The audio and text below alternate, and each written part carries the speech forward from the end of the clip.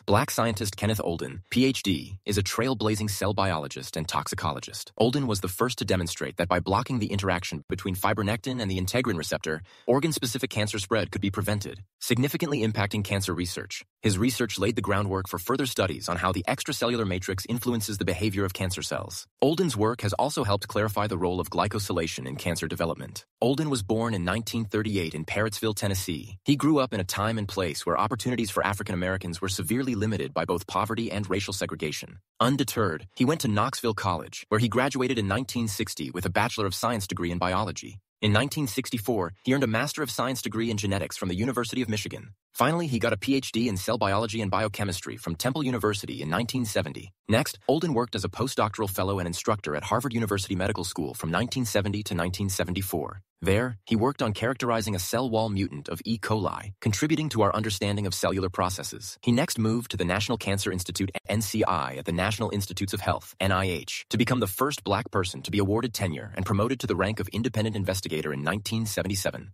From 1979 to 1991, Olden worked at Howard University as director of the Howard University Cancer Center, professor and chairman of the Department of Oncology. Here, he focused on cancers prevalent among people of color, aligning his research with social needs. In 1991, Olden was appointed director of the National Institute of Environmental Health Sciences, NIEHS, and the National Toxicology Program, becoming the first Black person to head an NIH institute.